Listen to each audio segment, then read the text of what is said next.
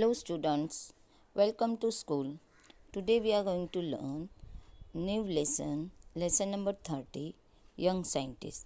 In this lesson, we are going to do two experiments. One is the fountain at your fingertip and a shower at your fingertip. So, let's start lesson number 30, Young Scientist.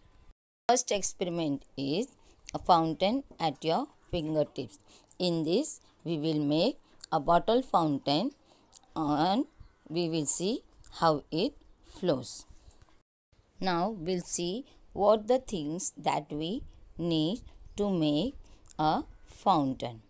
Plastic bottle, balloon, piece of stiff plastic tube. You can use piece of straw or refills or any kind of tubes.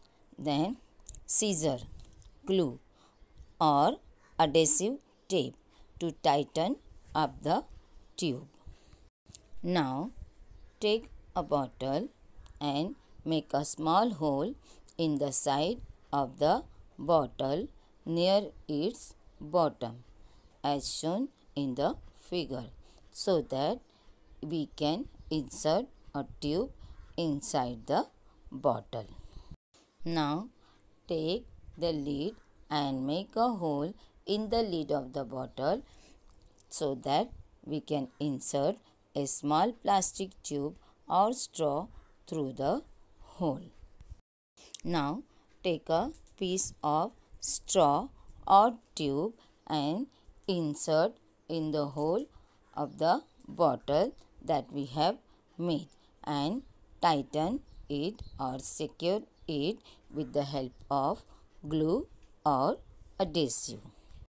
Now take another piece of straw or tube and insert it through the hole in the lid and then secure the tube with the help of glue or adhesive so that it should be tightened up in the lid of the bottle.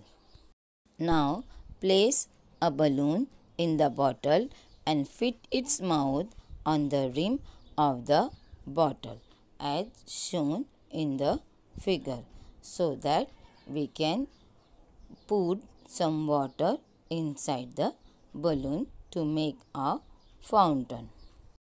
Now suck through the hole from the tube in the side of the bottle. What do you see? The balloon gets inflated inside the bottle. Now cover the hole in the side on the straw with the finger. Take some water and pour water into the balloon so that the water is collected inside the balloon. Now take the lid on which you have tightened up the straw and put the lid with the straw on the bottle and screw it on tight so that the water will not come out from the side of the lid. Now remove your finger from the side of the hole and what do you see? A fountain leaping out of the straw in the lid. Now note down how long your fountain lasts. So this is the way you can make a fountain at your fingertip. Now we will start with our next experiment, a shower at your fingertip. And the things that you need is a can with a white base, a tight lid, a nail and a hammer, or you can use some other pointed thing. So let's start to make a shower.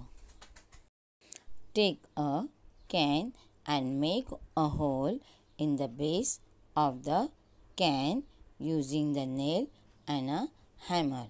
You should take care that you should not hurt your fingers. You should do this experiment with the help of your elders. Now, take the lid or a tight lid and make a numbers of tiny holes in the lid of the can as shown. See that your holes are evenly spaced as in a sieve. Sieve means the vessel where you can separate the tiny things from the rice. So you have to make many tiny holes in the lid of the can.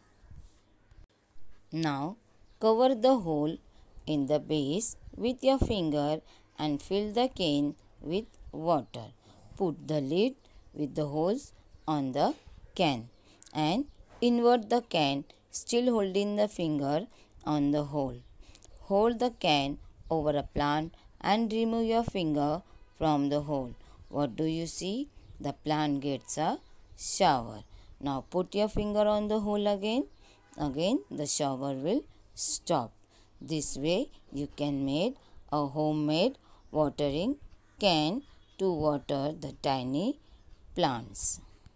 So, do you know that there is air all around us, though we cannot see it or feel it or smell it all the time?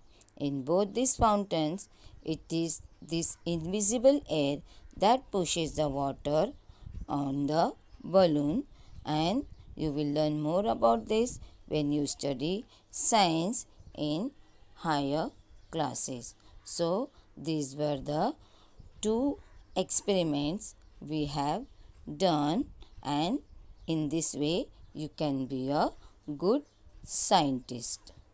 So, try this experiment under the guidance of your parents. Now we'll see the next lesson, lesson number 31, be a writer. In this lesson, we are going to learn how to make a story. Here we can see a picture.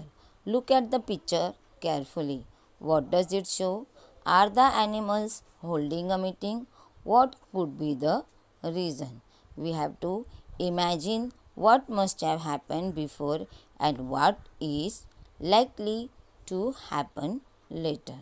So, we will write a story on the base of this picture. Now, why these animals are holding a meeting? These animals must be holding a meeting for pollution that is created in the forest by humans. Now, how we can say that? A squirrel is addressing the meeting. A basket is kept near the rats, and all the animals are listening carefully to the squirrel. What must have happened? There must be the garbage thrown by the human beings near the forest area, and it must have been polluted, and as the garbage must have been put even in the water, and because of which the rivers that flow through the forest is also polluted. So these animals have held the meeting to make the river clean and even the forest area to clean it and make it pollution free. So in this way we can write a story based on the picture. Now we'll see the next picture. In this picture we can see 5 friends.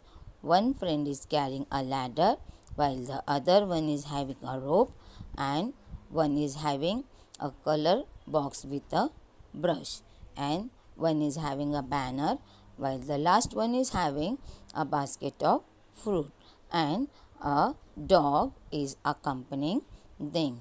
So we'll try to find out what they are going to do? What are these people? Where are they going? What are they carrying and why? We'll try to find out answers to this question. So, let's start to make a story based on this picture.